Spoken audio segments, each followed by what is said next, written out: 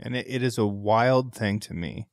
It is a wild thing to me that you guys drag these deer out whole. I was explaining this to him. Bonkers. Yeah. That is so we have, I don't know if you guys have we call them knives, and it's sharp on one side, and you can take something heavy like the biggest deer in the world, and you can cut him down, make him smaller, make it easier. Why do you do that? That is crazy. You can joke all you want. You need to talk to the Fish and Game Commission. You're barking up the wrong trees. We don't have any say in how we have to handle our deer, but actually, we can cut them up here. You can cut them up here. You can pack them out. But then you can't weigh them. Then you can't weigh them, see? Because in Maine, they got the biggest bucks in Maine club if you kill one that's field dresses over 200. Not 199 and a half. That's right. It's got to be 200. We're not rounding up.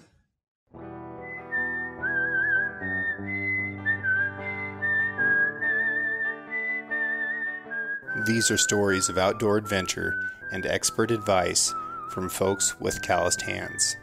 I'm James Nash, and this is the Six Ranch Podcast.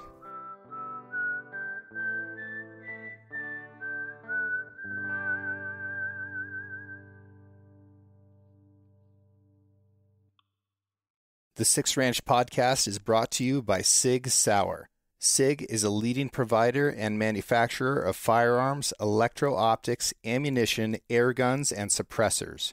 For over 250 years, Sauer Inc. has evolved and thrived by blending American ingenuity, German engineering, and Swiss precision.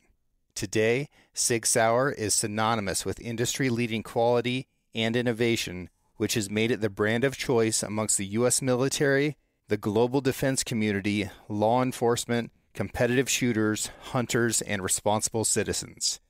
Sauer is also a premier provider of elite firearms instruction and tactical training at the Sauer Academy located in New Hampshire. For more information about Sauer and its complete line of products, visit sigsauer.com. Welcome to the Big Woods Bucks podcast. I'm your host, Hal Blood, and down here at Pileland Lodge again with my co-host, Joe Kruse. Hello. And we're doing something a little different tonight.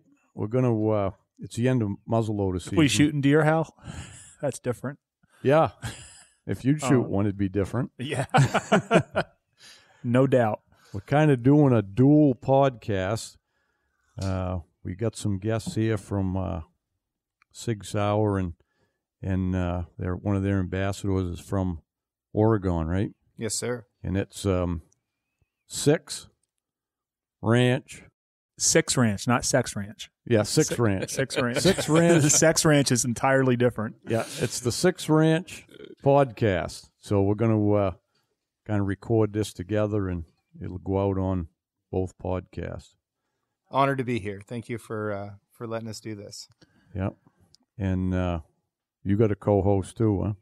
Yeah, so I'm James Nash with the Six Ranch Podcast and Six Ranch Outfitters, and then we also have Mr. Patrick Hanley, who you guys have heard from a lot recently, from Sig Sauer as the rifle and ammunition product line manager. Yep, I've been at Sig Sauer now for 4 years, and I formerly came from, I've been in the gun industry now for 10 years, and it's close to home here to be sitting here with Mr. Nash, who I've been going out west with and bringing him here into a little bit of walk in our life so he can see what it's like hunting in the East.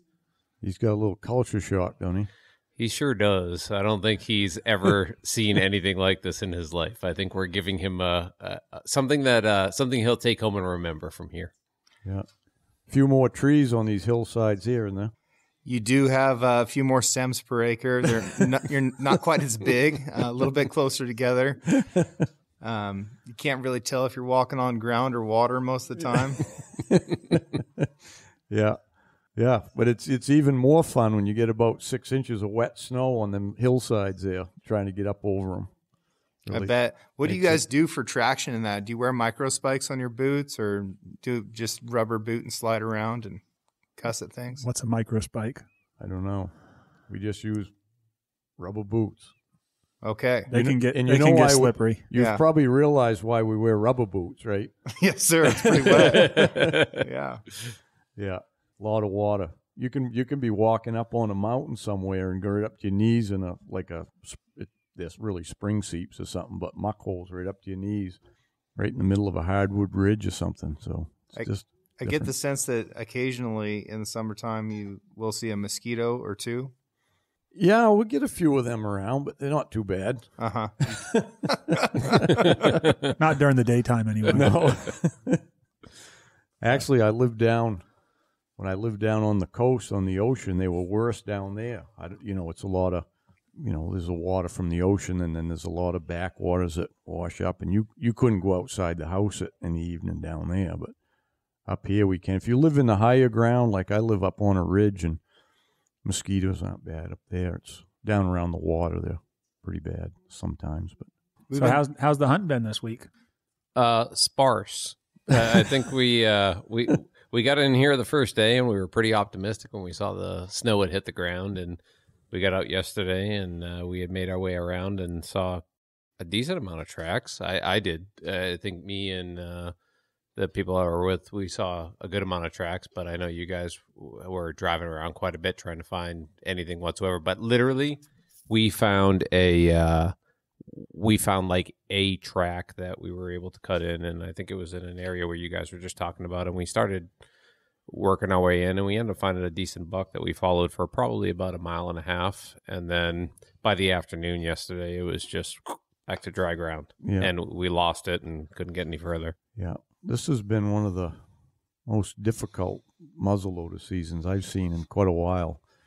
I've been trying to figure it out because it's really a big lack of deer movement. It's like the end of last week, the light switch got flipped off. I mean, everybody was tracking snow. When we had tracking snow some last week, everybody was on tracks. But then all of a sudden, I mean, me and Jerry have covered some ground this week and haven't seen much for tracks. We tracked one big one Monday. There was some snow up high, and we never even, it dropped down low and got out of the snow, but that was a real good one. And other than that, we haven't found another like real big track. We've seen some buck tracks, but nothing huge. And all that travel, and not even a lot of doe tracks. I think they're not even, you seem to be when you hit a doe track, even it ain't going anywhere. It's in a little thicket or a little knob. They're not traveling around much. And I kind of want to bring this into perspective for the Western audience, that's more used to my podcast, because I know people are listening to this going, why are they just talking about tracks instead of talking about deer? Well, because you can't see anything anywhere. So unless it's at like bad breath range, you're just simply not going to see an animal here. So the move, you guys are hunting deer the way we hunt lions or bears or something like that. You're traveling roads. You're trying to cut a track. Once you see the track and it's something that you're interested in, you're setting out on it the same way we would set out with dogs or on foot if you're in a state that can't use dogs. And then trying to basically become a history student until you run into current events, and then hopefully you were able to look at that track and know when that animal was going to slow down enough that you'd be intercepting it and be able to break a shot. I like how you broke that down from history to current events. Yeah, that's about what it's like. Yeah, well, it's because you might find a track, and that buck is 5 miles from there. So you think you're hunting around where there's a buck, but he ain't nowhere's around there. So, and for most of the country, if a whitetail is going to travel 5 miles, it means that 4.5 of those miles were in the back of an F-150 going to the taxidermist, right? Yeah. So, in these high ag areas, these deer are not traveling very far at all. Some of them can and often do during the rut, but then their day to day, they're still not traveling all that far. Your habitat just doesn't have enough food. Like, these deer have really got to move. Well, I don't think it's not the food so much, because there is feed almost everywhere. Wherever you find deer, there's just feed there, and they don't go to and from it. But them bucks travel because there's not as many does, so they have to travel to breed. In the farm country, there might be 100 does and 100 acres, and there might be one here. So what's your buck to doe ratio like? Well, I think it's pretty even. It is. Yeah. And what do you attribute that to? Because there's nowhere else in the country that's like that. Lack of predation, maybe? No, there's coyotes, the predators of the coyotes, and they'll kill more does and fawns than bucks. So I think it balances it out. So in this whole area here, around Jackman, there's one tagging station, where you register your deer, and it probably covers an area of 20-mile radius around it. From the deer from 20 miles around, I don't know how many square miles it is, but it's a lot, And on most of the years lately, they've been tagging about a little over 100 every year. This year it's down. When I looked at it last Saturday, it was only like 75. So hunters aren't really any impact on the deer herd, right? In an area that size, 100 bucks isn't very much. So it looks to me like they got them all, sir. Yeah. Yeah. It may appear that way. I second that. It may appear that way, but I guarantee you it ain't. Yeah, I'm kidding. I'm kidding. So anyways, and I just think the mortality on it's mainly the winters anyways, because the hunting doesn't control the deer herd here. If we have one bad winter, we can lose half the deer herd, and then it's got to build back up again. So I think that's what keeps it balanced. I think overall statewide, they're trying to affect the deer herd. They're giving out more and more doe tags and trying to knock the numbers down, and it's not working. No, not in southern Maine, but they don't have the bad winters to contend with, No, I know, but I mean they're trying to use, which obviously it works to some extent, but they keep on increasing opportunity, and the numbers are still staying strong. So this would be a really difficult population to survey and try and figure out exactly how many deer you have and what you're dealing with. Yeah, I agree. They don't really know. I mean, they try to, extrapolate things, and they claim there's about, on average in the North Maine woods, 4 deer per square mile. That ain't a lot. I'm going to throw a flag on that field. You agree with that, huh? No, sir. No, I think it might be less than that. Well, it is in some areas. Yeah. So there might be some square miles with... I visited a lot of those. Yeah. There's going to be some with 0, but Yeah. there's going to be some around here with 10. Sure. Yeah. That's just what it is. It doesn't average out. And there's always more deer closer to wherever they spend the winter. They spread out from that nucleus. So anywhere's within a radius of a deer yard that they get to in the winter, there's always more deer. Now, my folks are not going to know what a deer yard is. That sounds like a really cool thing. Like maybe they're picturing like the little ornament things that people put out next to their flamingos. So what is a deer yard? I'm glad you put the inflection on it like that. Thank you. I've been practicing. It's technically, the biologists call it a deer wintering area. Okay. So it's like your elk. They go to a wintering area, right? Sure. Mule deer, anything. Yeah. Right. Same thing here. Yeah. They migrate to a wintering area that has a canopy of spruce fir and cedar that holds the snow up and gives them shelter, and there's feed in it, They go there and spend the winter, and, the coyotes follow them there and pick them off. But I've been seeing some big coyote tracks. You have? Yeah. We're going to take care of them pretty quick here, getting the hounds fired Promises. Yep. What kind of hounds? They mostly use in running walkers. For running coyotes. Yeah. And running is in the deep snow, when you get that deep powder, because the coyote's got to jump and the hounds are behind, and Coyotes making a trail for them. Yeah, they catch them pretty quick in the deep snow. Interesting. That's another thing that you're not seeing very much. There's some folks out west that use catch dogs. They use them greyhounds. I've seen videos of that. They use greyhounds. They use a lot of terrier mixed dogs too, though. So they'll bring out some curs while they're calling, and curs will dog a coyote in, and then they'll send out that terrier, and the terrier will kill it.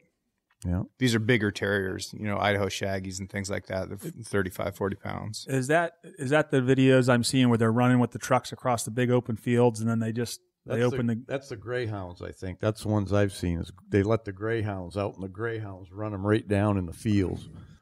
But here it's different because you've seen the woods, right? So it's the same for the coyotes. The dogs have to run them. They don't see them until the coyote plays out enough where they catch up, or quite often, or most of the time, actually, we're shooting the coyote like crossing a trail or a road or something packed like that. From a person who's hunted out west for coyotes with James and spent my whole life out here, it is completely different. And quite frankly, they are, without dogs out here, they are incredibly hard, which is why I think the coyotes out here, they're pretty much killed by chance. A lot of the ones that I see, at least, they're people who are out deer hunting.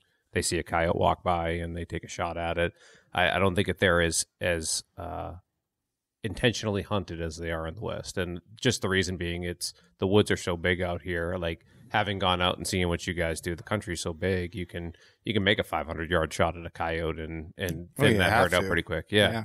And ain't gonna get any closer. And out here, a lot of times in the snow, you go out and you put out a predator call and you come back to leave and you see those prints right behind you where he walked out and circled behind you to check to see what the scent was before you had a chance to even see him. So it's a very different world for predators out here. They have a very, very easy way of maneuvering around without anybody knowing they're there.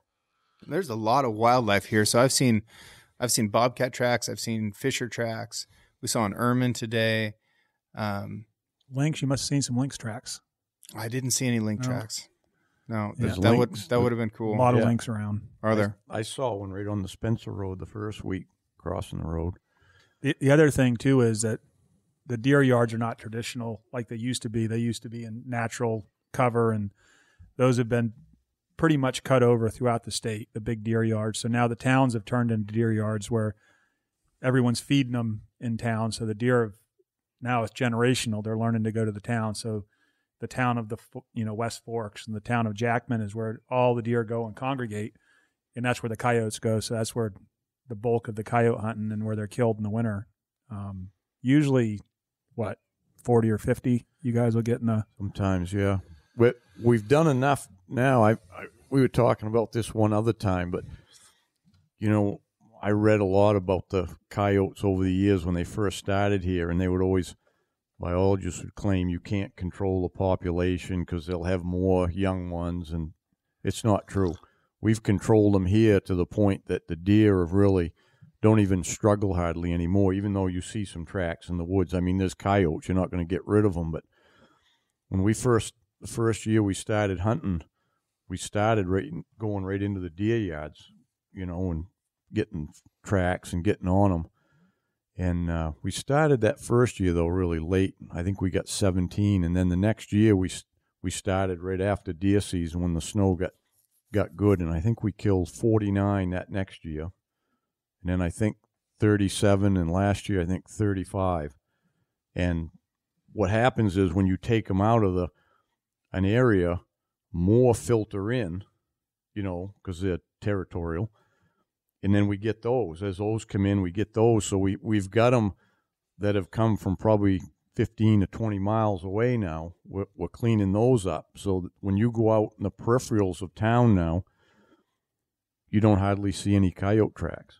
I mean, we've had a fair amount of snow all season, enough to see tracks. And the lack of coyote tracks is pretty impressive, really. It's good, Then you take a walk on my property down in Skowhegan, and it's littered. I mean, they're just... Yeah, I'm southern New Hampshire, and it's crazy the amount of coyotes we have around. And like I said, they get trapped some, they get hunted some, but they definitely don't. They're not hunted and trapped hardly enough. Mm-hmm. And not to mention the fact out here from, I was telling James this, and it's interesting, like, what is your average coyote weight out there in Oregon?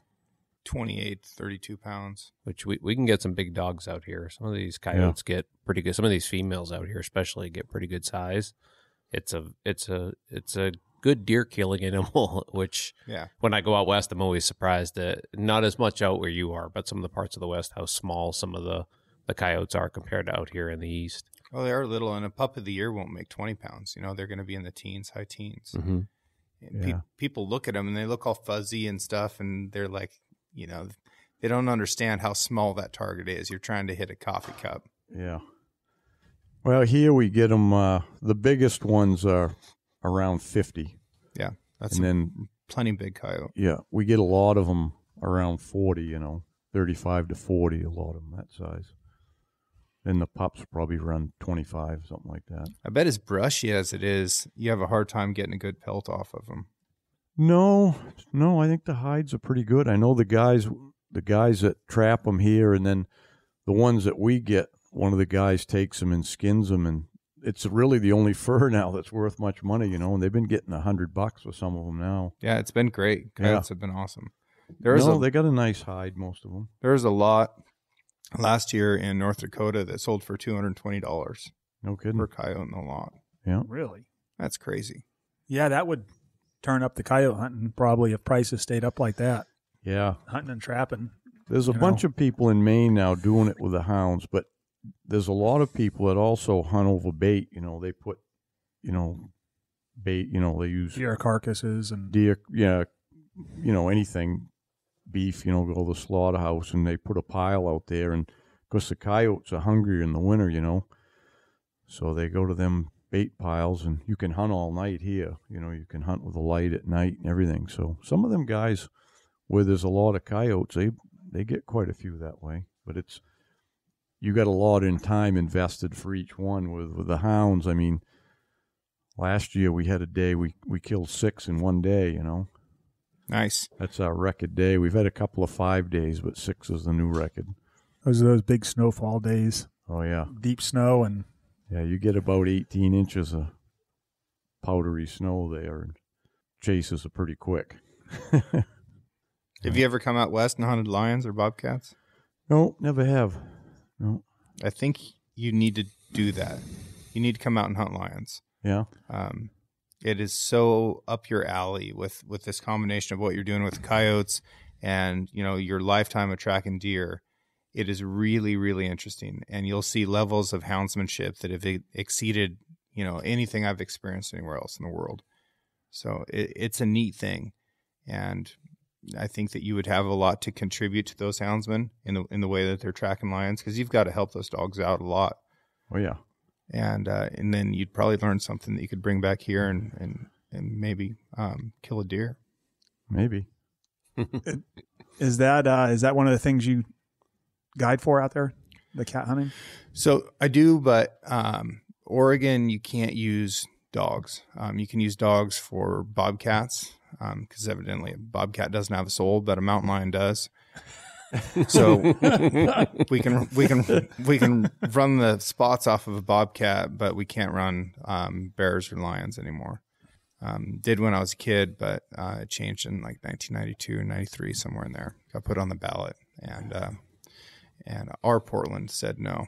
So, Portland is turning into your Portland though. Yeah, they're not, believe it or not, I've been to both. They're not far apart. Yeah.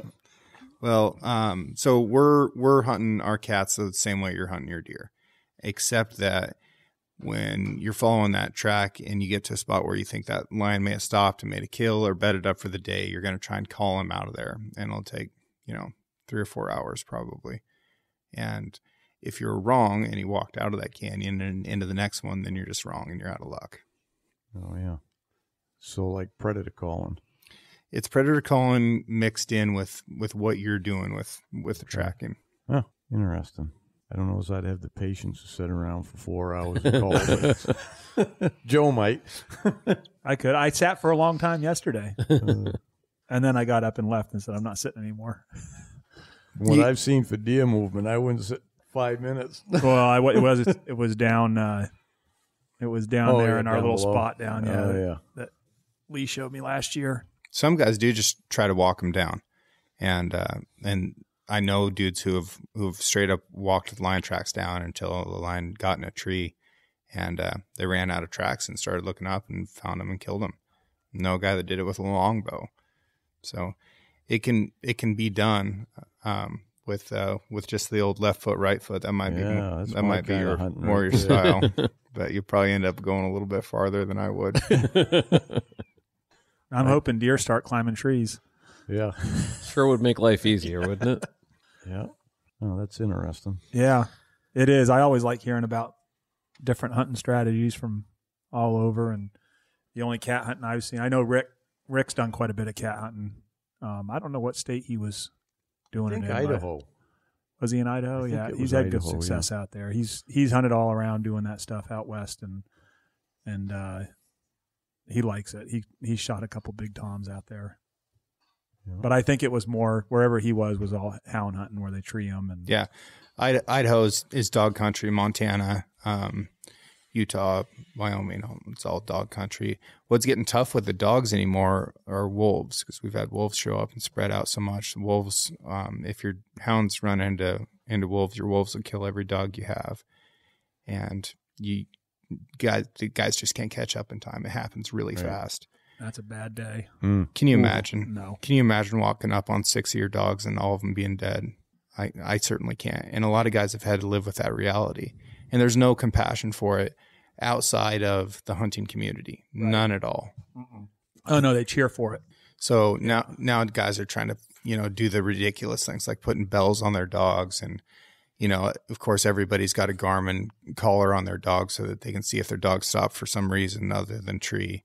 And it's just a tough thing with these dogs in wolf country, and wolves are freaking everywhere. And, we were hunting Colorado last year, and I found a wolf track basically so far south that I could see New Mexico from where I was. And, me and Tim were together, and I just stopped in the trail. I was so excited to hunt elk in a place that didn't have freaking wolves. And it's like, no, they followed me. No kidding. And now they're putting wolves in Colorado intentionally. Right. I heard like that. You've already got them, you crazy people. But yeah, we don't even like to say the word around here because there's too many people that would love to see that. Sure. They want to see them here and reintroduce them. And I think our coyotes already have wolf DNA. That's part of the reason they do. They've got 17%. Yep. They're a bigger species. It's one of the reasons they've got mixed in with wolves somewhere along the line. But man, lions and wolves, we don't want them here. No, I mean, the lions are fine. They don't really, it's not that big of a deal. They do kill a lot of deer, but if you can hunt them with dogs, you can keep the lions down. It's not that big of a deal. It's really not. But the wolves are a very real problem. And with the population densities that you have here with your deer, they'd kill them all. They'd get them all. Well, the moose too. Oh yeah. That's my biggest concern is it would be the deer and the moose. Yeah, I mean, the folks in Idaho are thinking that their moose only have 10 years left before they're all gone. Wow. So it's going to be a long cycle before the wolves eat themselves out of house and home, and then they start dropping off. I don't think they will because they've got livestock as a backup, right? So people kind of tend to think about Western predators like it's this terrarium model where you could create a balance beam. Like, oh, they eat too much. Now the wolf population has to go down to recover from it.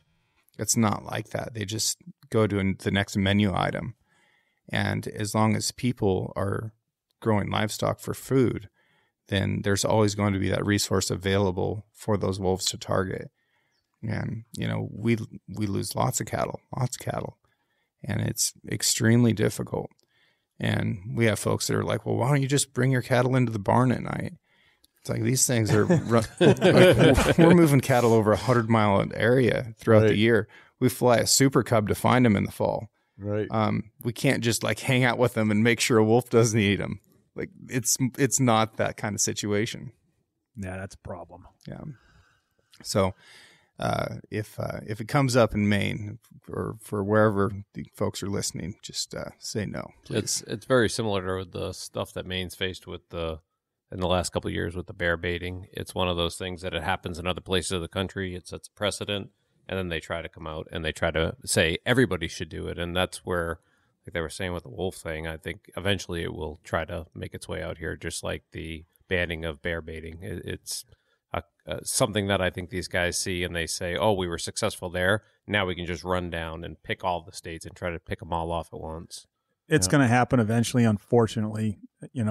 what's happened in Maine is we're getting a huge influx of people coming from the outside that want to move to Maine because they love it here, but then they want to change it to where the same way it was where they came from, and so it's everything's drawn right down the middle. It's always right around 50%. You know, it's a couple points above or below is how all this stuff always by a point or two. Yeah. You know, is the way it goes, and unfortunately, I think it's a matter of time before they chisel it away and wear everyone down and get their way.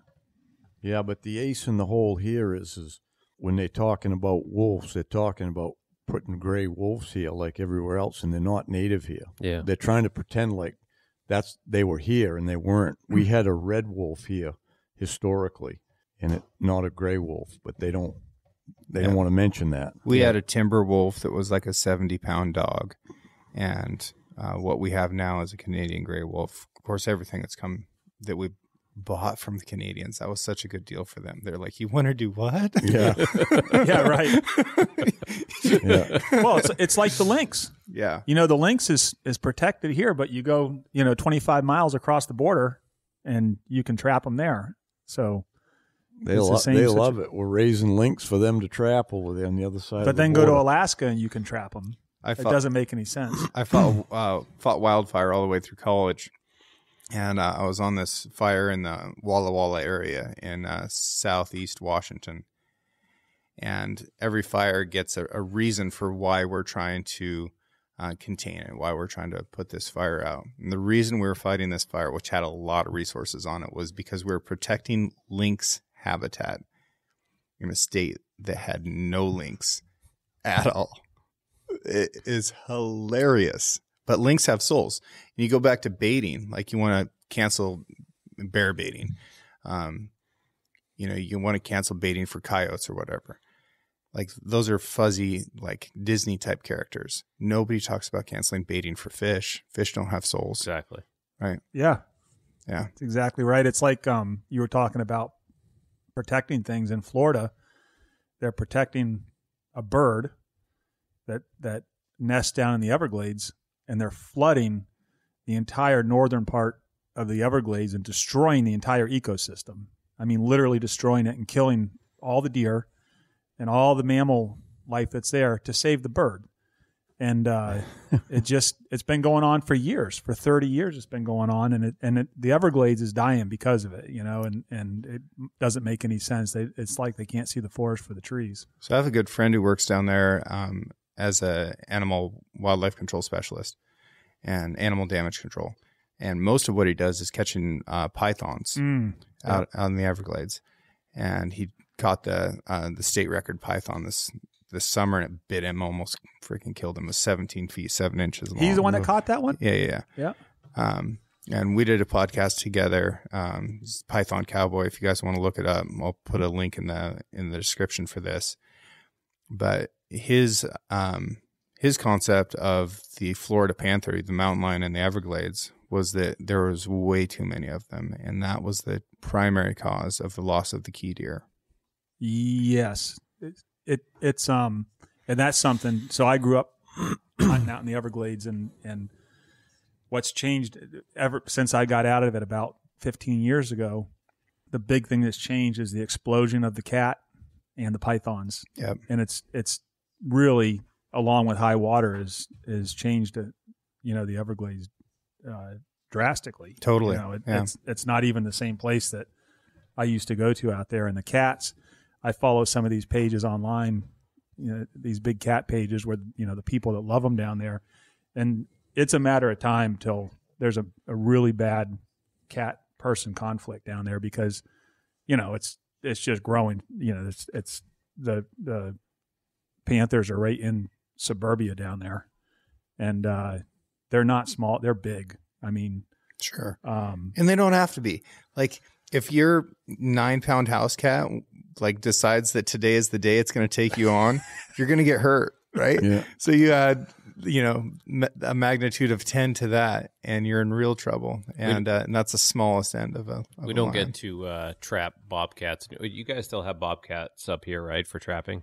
You're allowed to trap bobcats? Yeah, but we don't have a lot of them in this area anymore, because I think the lynx has kind of outcompeted them. They're they're actually becoming more prominent in New Hampshire again, and we started seeing more and more. And they actually tried to put a bill in to trap them, and I think it got shot down immediately, or it went through and got shot down after everybody realized what it was. It was one or the other. But I having released a couple of bobcats in traps before, I don't think a cat needs to be very big to hurt you, because I'll tell you what, they are not a fun animal to release.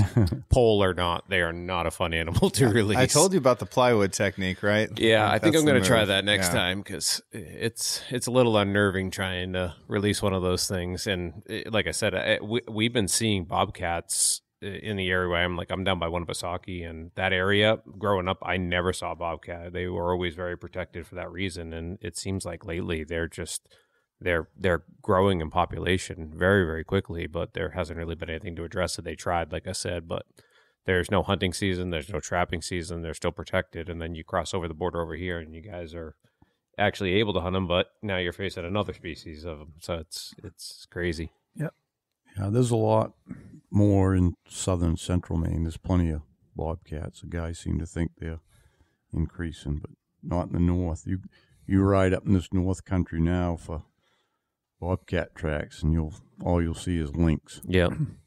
Rick shot a 45-pounder down there in my place in Skowhegan, and it only had 3 legs. Jeez. Yeah. 45 pounds with 3 legs. That was a big fat son of a gun. Yeah.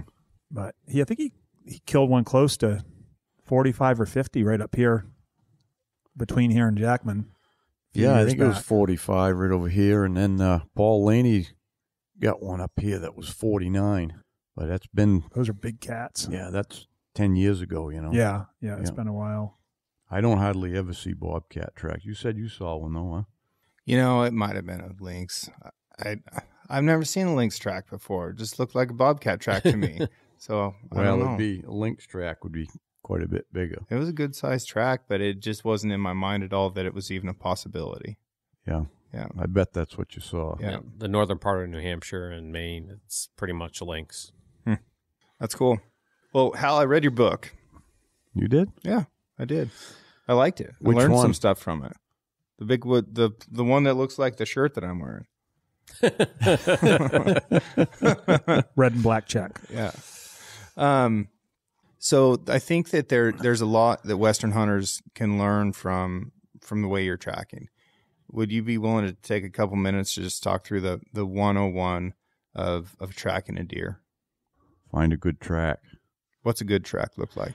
Well, what I've learned over the years is I've hunted a lot of places from here to Ontario and Montana and Adirondacks, and in the tracks, a good track is different in different areas. So here in northern Maine, northern New Hampshire, we have a northern borealis whitetail. So it's a different subspecies than everywhere else. It's a spruce fir forest whitetail. For some reason they have the biggest feet, and supposedly they were the biggest bodied ones. Now I know out in the farm country there now in Alberta and Saskatchewan, they get them big bodied ones too and stuff. But their feet are much bigger than any of the other ones. So here I look for a track that's, like I call them 3x3s, but they're not really square like that. I like to see one 3 inches wide, 3.5 long. The real big ones are a little over 3 wide, 4 long. Just the hoofs. Then you get the big dew claws behind it, and it could be 6 or 7 inches long where you see the dew claws. That's the ones that get you excited. And it is a wild thing to me. It is a wild thing to me that you guys drag these deer out whole. I was explaining this to him. Bonkers. Yeah. That is so we have, I don't know if you guys have them. We call them knives. And it's sharp on one side. And you can take something heavy like the biggest deer in the world, and you can cut him down, make him smaller, make it easier. Why do you do that? That is crazy. You can joke all you want. You need to talk to the Fish and Game Commission. You're barking up the wrong trees. We don't have any say in how we have to handle our deer. But Actually, we can cut them up here. You can cut them up here. You can pack them out. But then you can't weigh them. Then you can't weigh them, see? Because in Maine, they got the biggest bucks in Maine club if you kill one that's field dress is over 200. Not 199.5. That's right. It's got to be 200. We're not rounding up. Yeah. Yeah. So you could kill one that weighs 200 the first week. He might only weigh 185 the last week. That's why you guys are hanging them by their head. You don't want any of that blood leaking out on the ground. That's right. And that's also why you don't cut the nutsack off. Uh-huh. That's good for a pound. Maybe two Depends on a the big one. buck. Yeah. Depends on the buck. Oh, Lord. Slippery slope. So I guess, I think part of that is because when you kill a buck and you're a mile or two back in the woods, you ain't coming out for a pack frame. The buck's coming with you when you come out. No, sir. And you ain't going to come back in. You don't want to come back in again. You've been staying pretty close to the road this week, huh? I'm saying I'm absolutely 100% coming out for a pack frame. You are? Okay. Really? Yes. Yes. There's 4 of you here. Yeah. You got friends here for a reason. I've actually been dragging bucks my whole life. I lived in New Hampshire, and when I went out west, it was a cultural difference for me. The first elk I shot, I was like, okay, I'm quartering this thing out here, and I'm bringing everything back with me. And it is different, but I think there's the part that gets missed a lot that I see out here is that there is something rewarding about dragging a buck out in New England, just because where you guys are out west, one of the things that I realize is so many people are given opportunity each year to shoot a mule deer or a whitetail, where out here in New England, we just don't have the opportunities frequently. Like some people, to them, it is just, that is like your chance that you just got a deer that you may never see again for the rest of your life. It's a pride thing, but it's also something that part of the experience out here, I think, is dragging that deer out. And I've gone through some hellish drags, and they don't feel like a hellish drag at the time if it's a good buck and you worked hard for it, and it's more or less rewarding. You forget about that part of the experience. It's a lot of work, but it's one of those things that it's part of the entire overall package of shooting a New England deer. Bonkers. You explained that very well. I agree with you 100%. And it's like you almost look forward to the pain, because that's, it's kind of like when moose hunting, it's changed a lot over the last 10 years, I would say, where there's a lot more people that are cutting moose up and packing them out now, where it used to never be done. It would, you just wouldn't kill one far back. Everyone killed them close to the roads. There was more moose. That's the way everyone hunted. Now it's changed, where people are getting off the roads and everyone's cutting them up more and kind of doing it that way. And now it's to the point where we look forward to cutting them up. It's like, all right, we kill a big bull back where it's got to be packed out. It's like, who cares? Let's cut it up and pack it out of here. Back when I was younger, I used to drag them out myself, but now I call for help. Actually, this year I dragged mine. It was only about a third of a mile, so I got it. Wasn't real heavy either, 185, so it went pretty good. When I was a kid, I'd see these pictures of you guys, right, in catalogs or magazines or whatever, dragging a full-bodied buck. I thought, these road hunting sons of guns, they must just be shooting stuff 100 yards away or from a road or whatever. But it's not the case. You are going, and it's not. This isn't a clean couple miles either. It's tough. It's really difficult what you're doing. I think that you're crazy people. so you found a track that's bigger than my future. Oh yeah, we got off track. Didn't we? Yeah, we got off track on tracking. Yeah, and now what? You've decided that this is the one. Usually, when you pick one up in the morning, it's made in the night. Obviously, right? Maybe it's made an hour ago. Maybe it's made 8 hours ago. There's some ways you can tell, depending on the temperature and stuff, you can get a educated guess. But usually it's going to be somewhat older, within, it's usually a few hours or half the night. And I just go right along on it quickly because, like I said, that buck might be 5 miles away. So if you poke along on it, you're never going to catch up to it. So I just go and read the track, because when you read the track, you live in the deer's life. And that's it. You go along until you figure out what he's doing, and I call it getting his mindset, whether he's checking does or early season, he's probably just wandering a little bit, and then he's going to feed and lay down. And so, you just have to figure that out. And when you think he's laying down, you got to slow down and try to get a look at him before he's sneaky. What makes you think he's going to lay down? He generally, they're going to feed around quite a bit. They'll wander and feed, and then usually they'll go uphill, up either on a bluff, up a ridge or something, with a vantage point of their backtrack. That's almost always. If it isn't, it's this time of year when they get real tired. Sometimes they get lazy and they don't take the time to do that, and they kind of just lay right along on the track on level ground or something, and they make mistakes a lot, this muzzleloader week. But typically they're staring down the backtrack for something following them. So you either they're up on a bluff, sneak up there, or if it's right, sometimes the woods are right, you can circle around to see if he's, maybe still there. If you can cut a circle all the way around and it didn't come out, he's there then, and then you can hunt it differently. But usually you're not going to kill them laying in their bed. I mean, you can. I've done it quite a few times, but usually you're going to get them up and going, and if you don't get a whack at him when he jumps up, if you see him, then it's the next time is, as I always call it, the best time is the second chance. When these bucks here, mainly they run off a little ways, might only be 100 yards, might be 500, but whatever it is, they usually wait and see if something's coming after them. I mean, they've just grown up being chased by coyotes, and that's their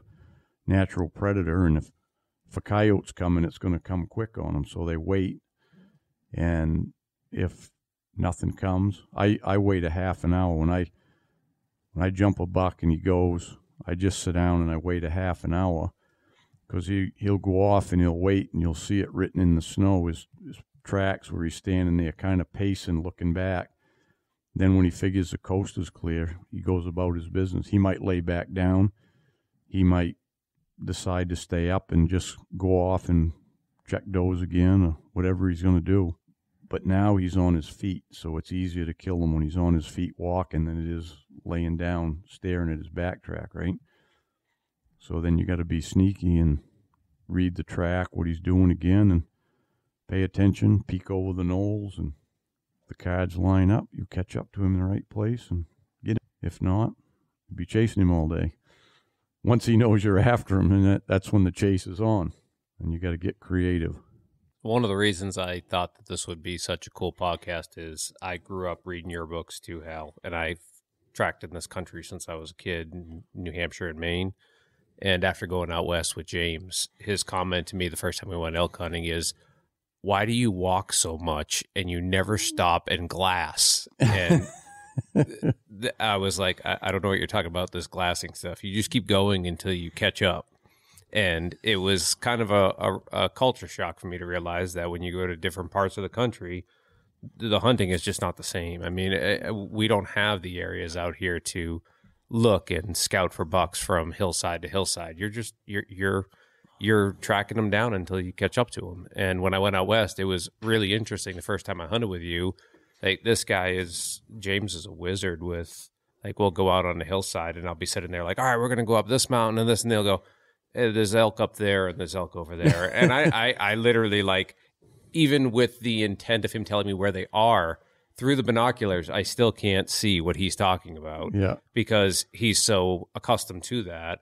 Right. And you get out here, and that's how we live. That's how we hunt, and it's pretty interesting because when you start going to different parts of the country and you start learning how people hunt differently, just because of their environment, we have to be the way we are out here in order to be able to be successful. Where the same thing is true with you guys out there, and you learn how to cut miles back by making sure that you go up to a place that's worthy.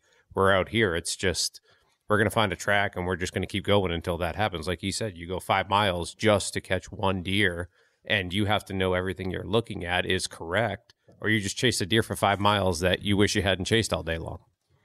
Yeah, it's quite common to chase one, not chase, but I've tracked many of them all day long, 10 miles or more, 12 miles, whatever. and you never catch up to them. You spent the whole day trying to get caught up, and you just don't. If they don't stop, you're not going to catch up because you can't walk. You can't run as fast as one can walk. So that's the reality, but you keep doing it day after day, and eventually you get the right track on the right day and the right weather, and guards line up. But one thing, I've hunted out west quite a bit too, whether for deer and elk, but and even before that, just turkey hunting. We started turkey hunting here, I don't know, 20 years ago or something, but I figured out something by hunting other things. It was a lot easier for me to hunt other animals because I could hunt these deer up here. Not bragging about that, but you've seen the country now. You see what we do. Once you can track or even hunt and kill deer here, everything beyond that seems easy to us. I'm not saying everything's easier, but it's easier for us because I think it's the fundamentals, you know what I mean, of paying attention to the woods and, being alert, And when I first went elk hunting, I couldn't spot them elk either, yeah, there's 3 over there, and I'm looking, I'm like, where the hell are they up there, But I learned you look for the color, right? Yeah, definitely. You look for the color, and then once you say, oh, that's how you do it, then it's okay. But the strategy of trying to kill that elk you can see is really quite simple to me, Yeah, no, it certainly can be. And the things that complicate it with elk is that, they can smell you from over a mile. Right. And what the wind's doing here ain't what the wind's doing over there. So, and then they're a very different animal at different times of the year. And, when we're hunting elk, it's a calling show if it's in the rut at all. And if you're into rifle season, it's a totally different deal. And you're going to deal with temperatures that, may start out at 100 degrees in early season and be 20 or 30 below at the end of the season. So the animal's behavior and then the hunting terrain and the weather is just going to change a lot throughout the year. Sure. But I would agree that fundamentally this is a very, very strong base to become any other type of hunter. And if folks are wanting to improve themselves as hunters, this is a must for them to come out and do.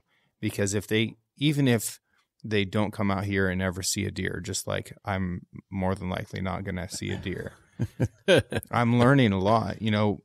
Tim and I cut a track that was 24 hours old, and there wasn't a lot of hope in me running that thing down and getting a look at it. But I followed it until I couldn't anymore because I just wanted to learn from it. I have no idea what a deer does in these woods, but if I get to follow it for half a mile, learn an awful lot about it. If I get to follow it for a mile, I learn a whole lot more. And then I can start thinking about, okay, well, this is what that deer did, and this is that similar terrain over here. So maybe I'll go look and see if I can find a track there. But you can really be a student of this stuff and then take all those skills and go someplace else and be more successful than you previously were. So I would highly encourage people to come out to your neck of the woods and check this stuff out. It's an adventure.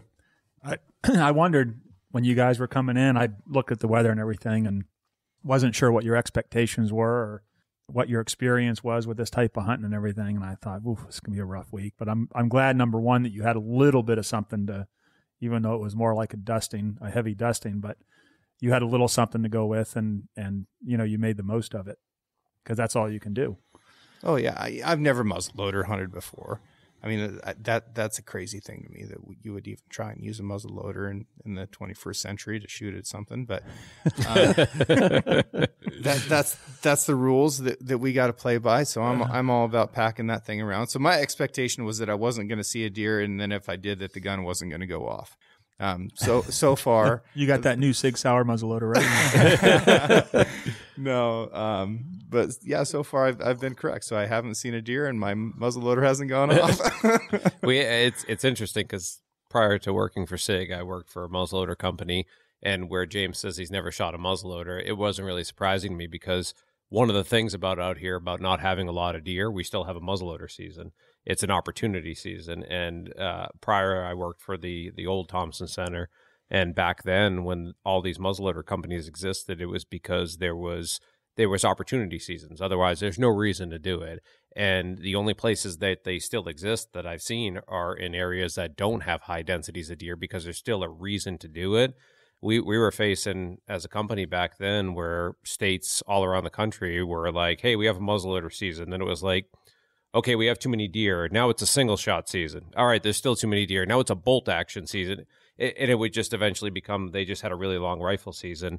And muzzleloading in the Northeast is very different in the sense that because the density of deer is not as heavy, muzzleloader has always been either an early jump or a late last opportunity in the New England states, because it's one of those things that we don't have as much deer that we can throw something like that in there and have it be something that people can look at and say, like, wow, that gives me a second opportunity, or in my case in New Hampshire, an early opportunity at the season. And also, we have a lot of shotgun-only cities and states in New Hampshire and southern Maine that you can buy a muzzleloader and you can hunt the entire season.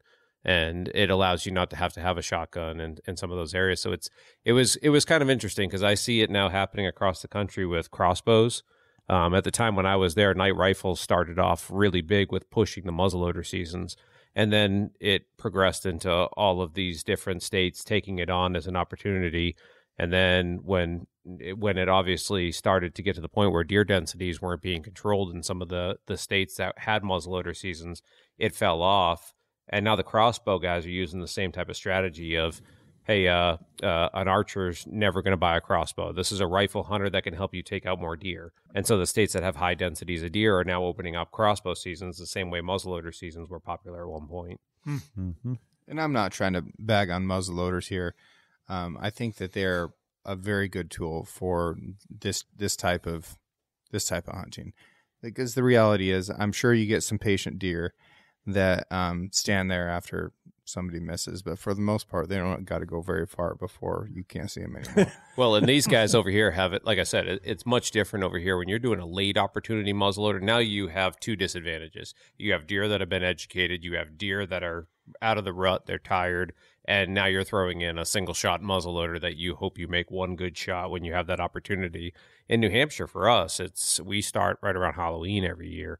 So we have that, like, they're coming into the pre-rut, there's deer moving all over the place. It's actually one of the best opportunity seasons. So states in New England look at it differently, in like the sense it's like a Hail Mary, or it's the beginning of the game, where you could look at it either way. Yeah, and the point that I'm making is that it's a fine tool for the job here, because you're probably only getting it one shot. It's not that far, and a big heavy bullet that's not going that fast is a good tool. Yeah. So I think it's fine. I saw a discussion the other day. It was a thread online about, someone just brought up the idea of, the muzzleloader season first and run the light rifle season longer and all that, which will never happen. But I like it the way it's set up, just for the reasons that you said. Yeah. It's like, for us in this area, the way it normally is, we usually have good snow during muzzleloader. I think it just works out well, as opposed to having it first. No one would. I think the state makes more money because they're banking on the fact that no one's going to kill a deer with a gun, and now they're going to go spend that $13 and then muzzleloader hunt, and it works well that way. Most states are a last season Hail Mary. It's one of those things where it's either a last season Hail Mary, or some of the states, like, out in Ohio, they have almost a mid-January season that's like all the deer are herding up, eating in the fields, and they need to take a few more deer out before the season ends, and they use it for that. But it is one of those things that, like, it is better, I agree, on the back end of it, because we unfortunately we have a 3-week rifle season, but we have muzzleloader before that, and it changes the deer's behavior just because there's people in the woods. Right. Yep. Well, you haven't seen it yet, but I had shot one with a muzzleloader last year, and that film's going to be released. When, Joe? Any day now? I have no idea. We'll get you it'll be. You say that like it's my decision. It'll be on our Big Woods Bucks webpage, anyways, in the Facebook page. But it's pretty cool. Andy shot in his bed, which was that was a pretty cool part. I shot him laying in his bed. Tracked him 2 days. Shot him 3 times, and then shot him in his bed. And that's going to be on. That's on film. Be about I think it comes out around 30 minutes. It's going to be a nice film. It's an educational film. It's not going to be a dramatic cinematic thing, even though Joe wants it to be. But it's going to be a teaching thing, you know. He put so many words in my mouth. I think that's kind of interesting too, James. That's was different to me about the West out here is in the West, you're hunting with a long-range rifle and your game is one shot. Your game is I'm going to get one opportunity at this animal. I'm going to shoot it 500 yards and I'm going to hope that I make a good shot. I may get a follow-up shot, but I'm going to try to knock this animal down with one shot. We're out here, as you've seen in these woods being as tight as they are, like Hal was just saying, you're a lot of times you're 4 to 5 shots at an animal before you're taking it down just because of the reality of tracking. It's very, very different. It's not really that many if I got my pump gun.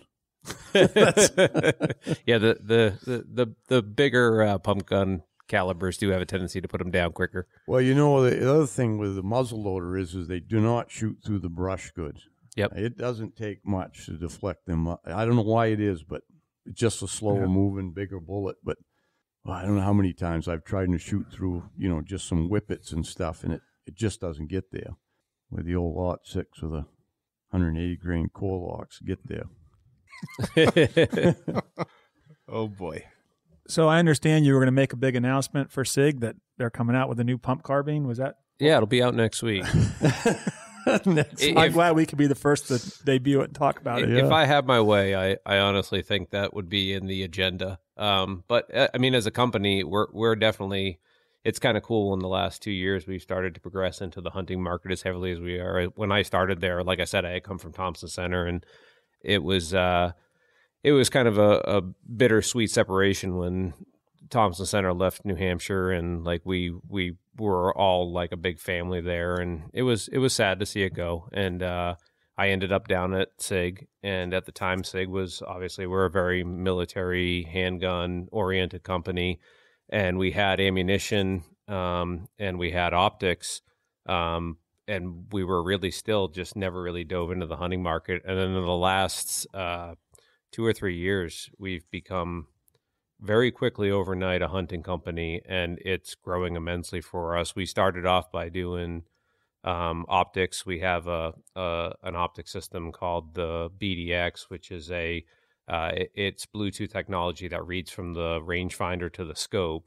So when you range find an animal out at 400 yards, it will actually adjust the scope automatically based on the data that's in your phone that you're plugging into this thing. So you can make a shot. Oh, Hal's going to be standing in line for that one. I can't wait to get me one of them. They're incredible. We've had some opportunities out west that have just been amazing. Where like we went out this year, me and James went out and did a mountain goat hunt up in Alaska, and it's just incredible. The gentleman I was with ranged the mountain goat at 328 yards, and you just watch the dot inside just adjust right to where it goes. Hold on and shoot. It's incredible. And we did that, and that was kind of our bound into the hunting market. And then we launched a couple of different hunting ammunitions last year. And then this prior year, we launched a bolt action rifle that's a hunting rifle for the first time. So this is like our full entrenchment into the hunting industry. And it's been really cool because one of the things about that you didn't know at the time in our corporate headquarters was how many people surfaced as hunters when they all started seeing all these products come out. And it was pretty cool. We had a lot of people there that are avid New England hunters that have done this their whole life. And we had a lot of people from in the industry, like Tim, who's up here with us, who has been a hunter his whole life and worked for hunting firearms manufacturers.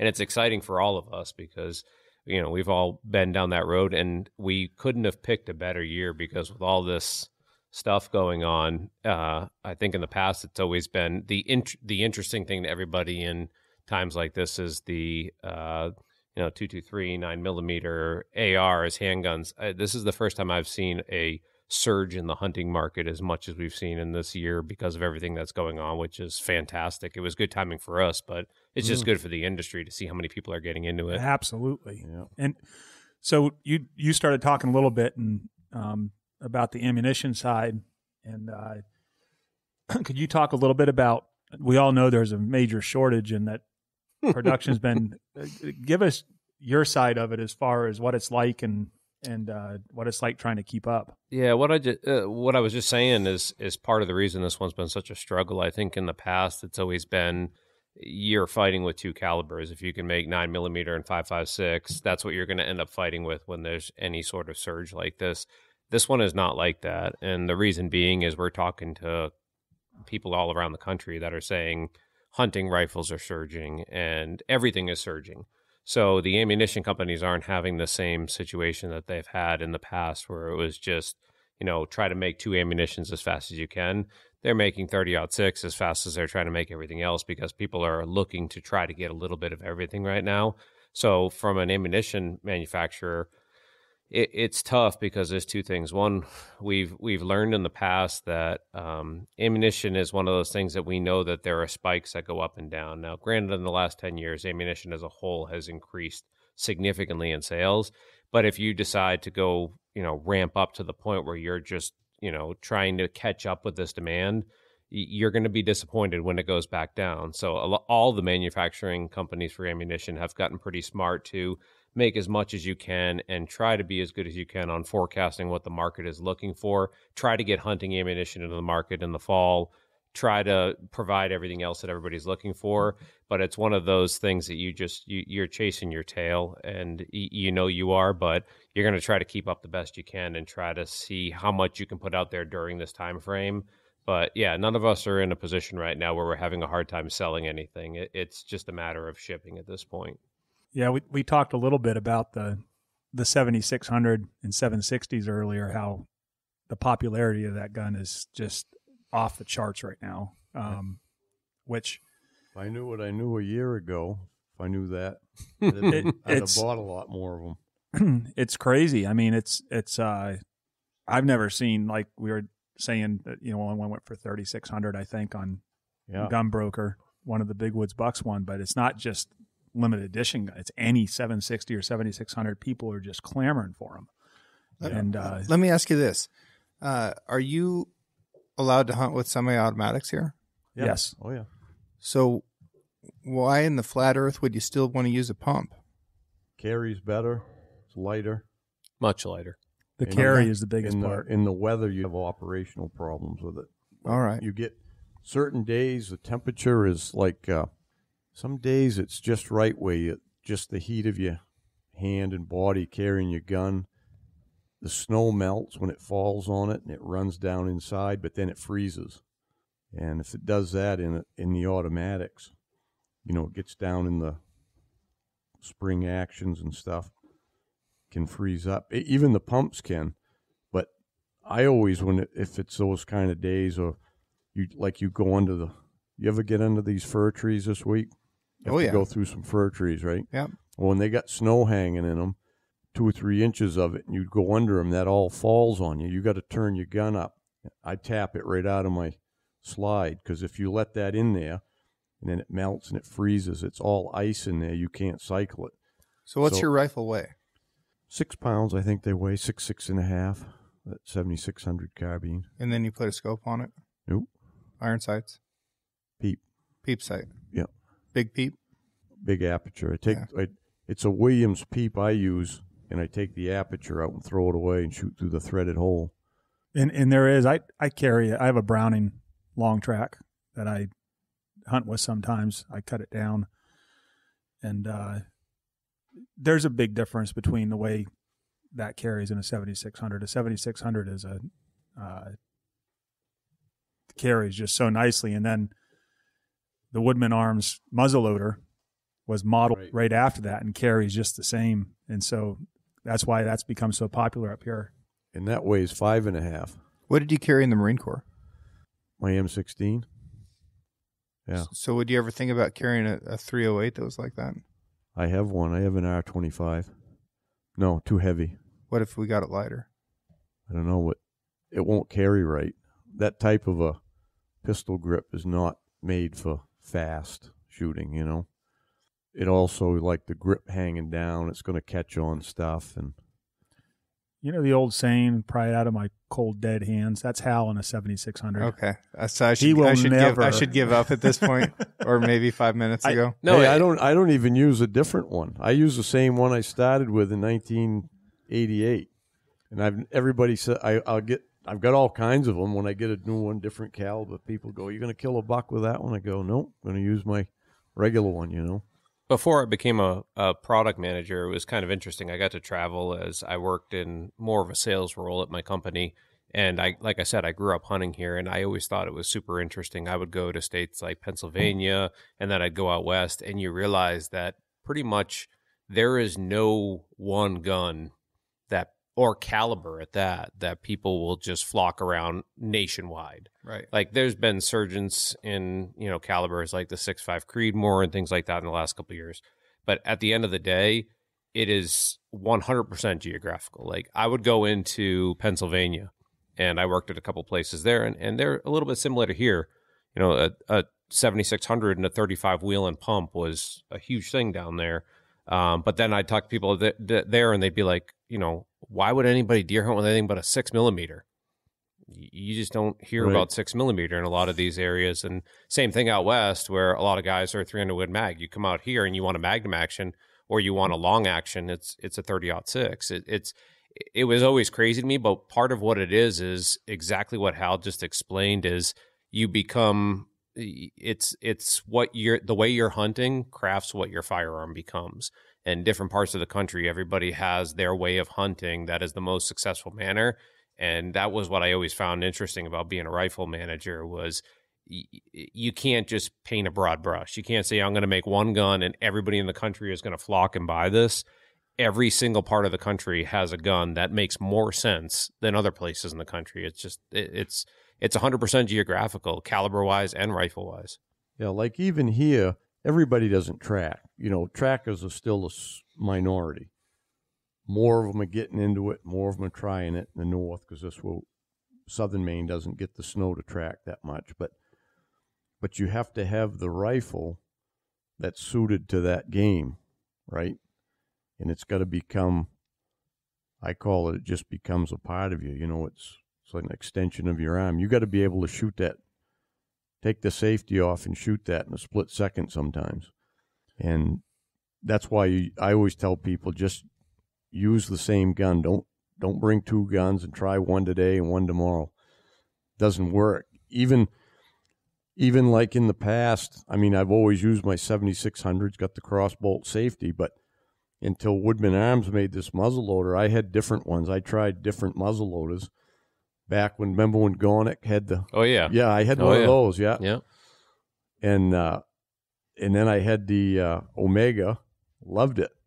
But that hammer cost me several good bucks because I'm not used to pulling the hammer back and that extra second to get the hammer back because I'm not used to it. I have to think about it, pull the hammer back and shoot.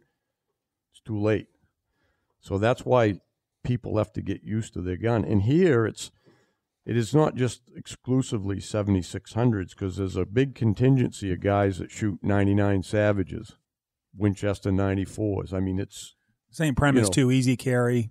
Yeah. And there is a lot of guys that use the semi-automatics.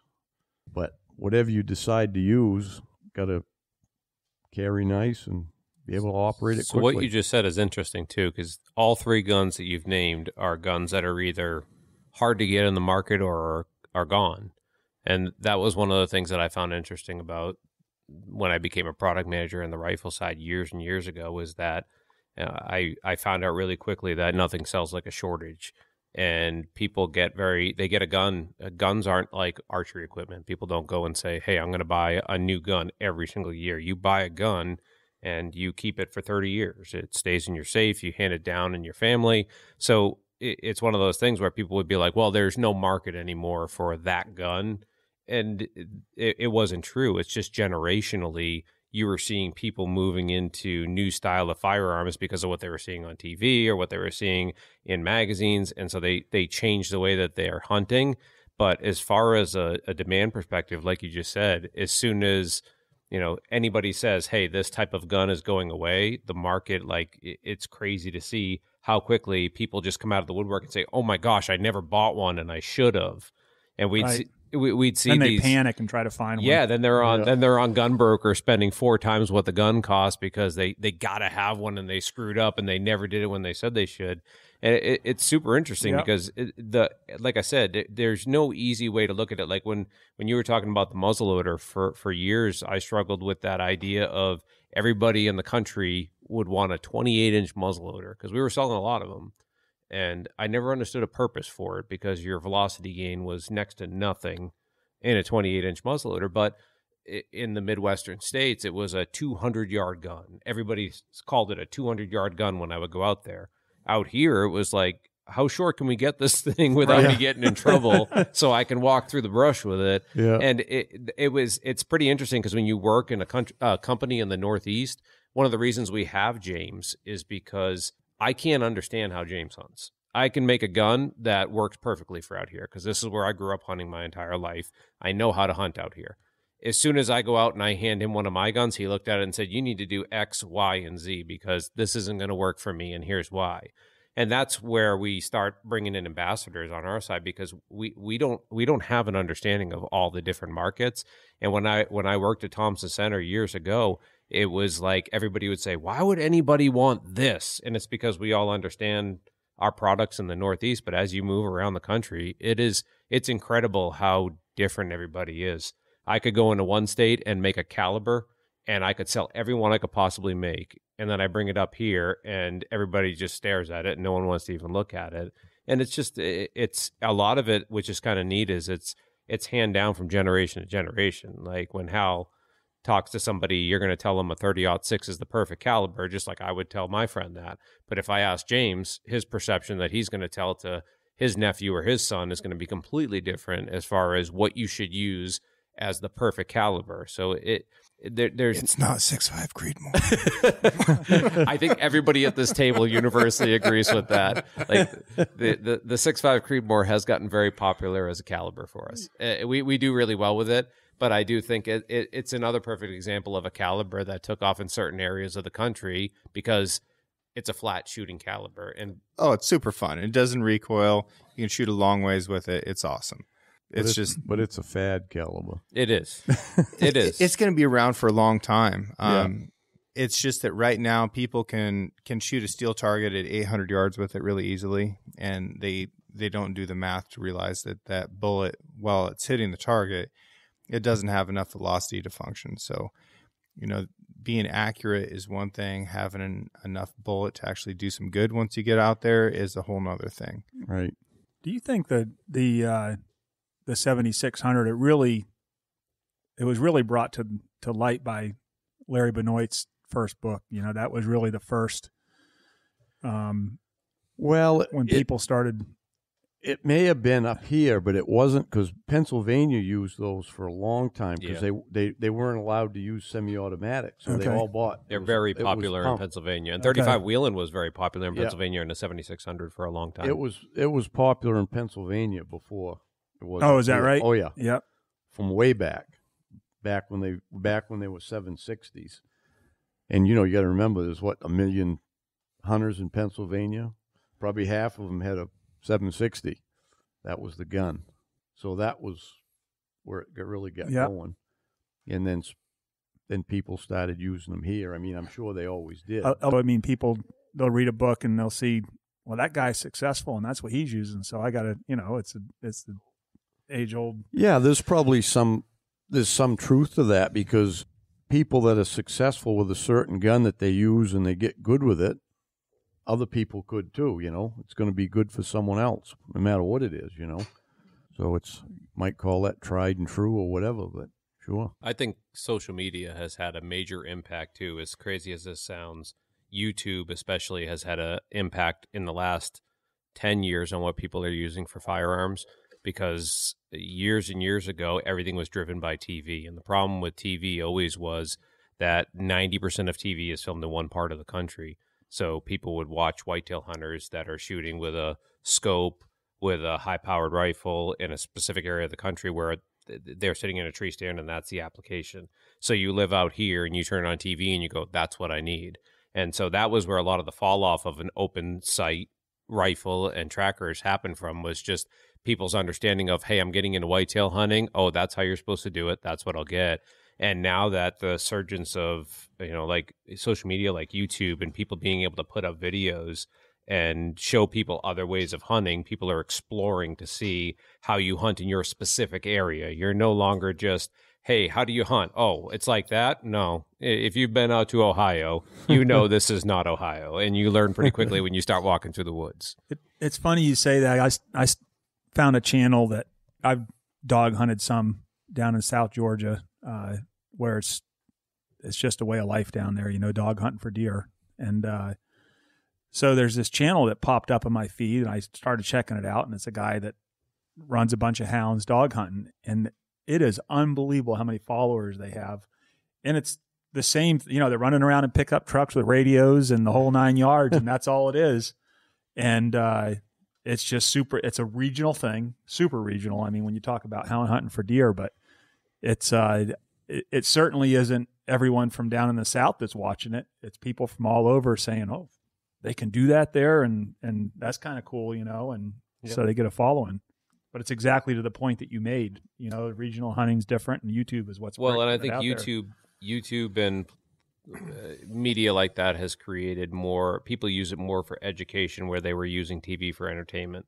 When I want to learn how to hunt in the Northeast, and I can go on YouTube and say, Northeast hunting, and Big Wood Bucks pops up, and I can watch those videos and say, oh, this is interesting. This is how I'm supposed to hunt when I learn how to hunt.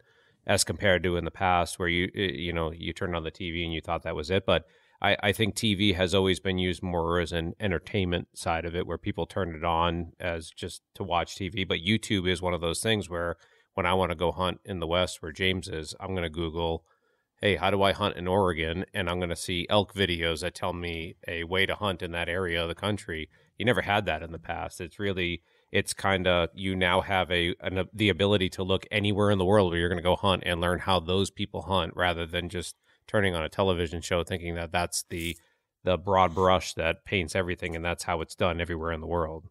And we're all learning from each other and getting better. And that just goes back to what I was talking about earlier with me coming up here. Like, I've definitely got lessons that are reinforced after reading your book that I'm going to be able to take home and then apply, especially to late season elk. And I've tracked a lot of elk down before, but I was doing it in the most basic way that I could, which was just to follow it and then pick my face up every once in a while and hope that there either was or was not an elk right in front of me. There's so much more to it than that. I learned a lot about tracking when I was in the Marine Corps. Because we were looking really closely at how IEDs were getting put in the ground. And that was definitely tracking 101. And then when I was in Africa, I learned a lot about tracking on dry ground and, applying lessons that I'd learned from hunting lions as a kid and hunting elk in college and stuff like that. And then you keep going and keep pushing that into new areas and learning new techniques from new people. I mean, you just have to try to improve. And while YouTube is a great way to do that, it's just the baseline to start asking the questions. And then to get the answers, you got to come out and actually do it. And I think this is a good place for it. So where does the name Six Ranch come from? It's the name of my family ranch. Okay. So it's a ranch that has been in my family since 1884, which is a long time in the West.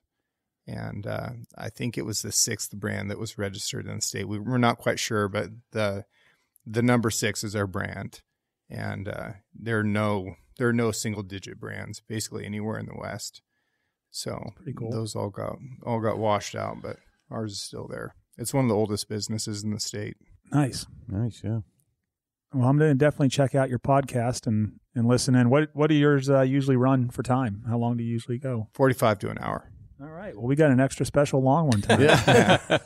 It's been a lot. I've enjoyed it, guys. Just glad you guys came and checked out our area and agreed to come and thank you very much. chew the fat with us. And thank you for your hospitality. Yeah, maybe he'll come back to Maine again when we get some snow, huh? He doesn't. He doesn't have an option. Oh, He's coming back here with me. He's the whole reason this whole thing started was just because I thought after knowing James now for a couple of years and hunting with him, it was you need to come out and see how we do it. And I think me and Tim were very excited to bring him out here to show him this, just because James is an incredibly knowledgeable hunter, like beyond my wildest dreams. And like I said, I read your books my whole life. And it was like, wow, what a cool opportunity to take a guy who's the master of the West and bring him out to see the master of the East and see how the worlds are different. It's just crazy. And then James has to figure out a way to take you out there to go elk hunting eventually or lion hunting. Yeah, we should do lion hunt. That'd be fun. yeah. Before I get too old. Huh? Don't bring your pump. I'll get it. Why not? So one last funny thing. I'd shot a few elk out there in Colorado, and I'm like, it's just like picking them off, you know what I mean? It wasn't a big deal, so I said, next year I'm going to take my pump gun with me. So I shot one in the oak brush with my pump at 80 yards. Snuck in there, and I could hear him rattling around with all cows. those guys out west, just from my minimal time going out there, were like, what in flat earth is that man carrying around in the woods out here? Because they probably never seen a pump rifle in the woods. Rest of the guys laughed at me. They said, yep. That's what you use? And I go, yeah. They weren't laughing when we all that's the one that's in the wall. It's with the heaviest rack in there on this side. Yeah. Now, there's a bunch of guys listening to this that had to Google what a 7600 is. Oh, yeah, I'm sure. Yeah. 7600, my peep site. It's been a pleasure, guys. Thank you. Yeah, we've enjoyed it. Thank you. Thank you, guys. All right. Well, until next time, good luck on the trail.